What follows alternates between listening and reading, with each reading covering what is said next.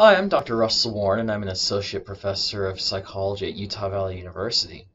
I'm also the author of the textbook, Statistics for the Social Sciences, a General Linear Model Approach, published by Cambridge University Press.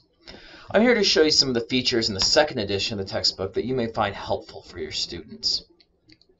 The first feature that book readers will encounter is a table of examples. When possible, I use examples from real data in the book. This table lists the examples in order of their first appearance and can help readers locate a particularly memorable example that they may want to revisit or explore further. Another feature is a series of text boxes that I call sidebars. These are digressions in the text that explore an issue that the main chapter raises. The sidebars are great material for class discussions or quizzes and also help students understand the reporting standards and applied philosophy of statistics.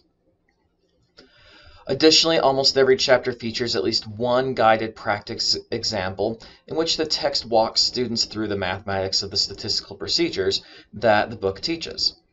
For students who have to learn stats through hand calculation, these guided practices are useful for showing them how to do the arithmetic of statistics. For students who need to use a computer for their statistics class, the guided practice shows what the computer is doing and helps students understand what realistic answers look like and why they get the numbers they get in the computer output. Every chapter also has several of these check yourself boxes. They are comprehension questions sprinkled periodically throughout the chapter to help students verify that they are understanding important information that the text is explaining. They are also useful for opening class discussions and generating quiz questions. At the end of every chapter, there are 4 features that my students find particularly useful. The first is a summary that recaps the chapter in 2 to 4 paragraphs. After that, there are a series of practical questions that serve as the basis of homework assignments when I use my book to teach.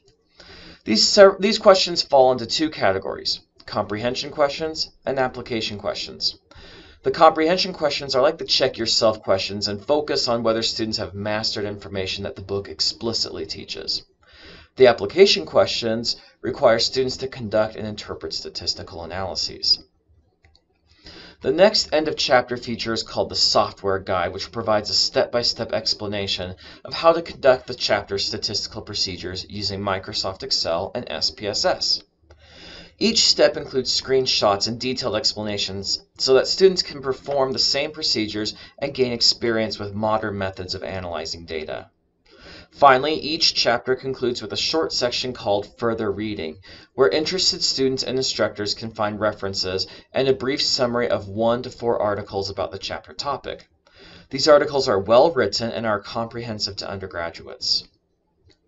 2 features are focused on the general linear model and help link different inferential statistics procedures together. One is the in-text explanations of the general linear model in chapters 7 through 15. These explain how the chapter's procedure is a member of the general linear model and how the procedure identifies relationships between variables, uses statistical weights, and produces an effect size. The second feature is called general linear moments, which are discussions that link the chapter's topic to the general linear model further and to other procedures in other chapters. Both of these features encourage students to see statistical methods as a unified family of analyses, which improves understanding and speeds up learning. At the end of the book, there are 4 features that students find helpful. The first is a series of 6 statistical tables that provide critical values for the different procedures in the book. These are typical for statistics books, and because they are based on well-known formulas, they contain the same information that any other book would have in its tables. Next is a glossary, which defines every technical term in the book in basic everyday language. The glossary is useful for students who forget a term that was introduced in the previous chapter, or who do not understand a term that was introduced in a chapter that their instructor skipped. Next is a formula guide, which is a cheat sheet that lists all the formulas that are used in calculations in one place. These formulas are listed in the order that they appear in and include a brief explanation of the formula and a reference to where the formula is introduced in the book in case students want to read further or see the formula used in action. Finally, there is a student answer key that provides answers to select questions that are found at the end of the chapters so that students can verify that they are conducting the statistical procedures and answering questions correctly. Although not part of the book itself, instructors have access to a full answer key for all end-of-chapter questions in the book.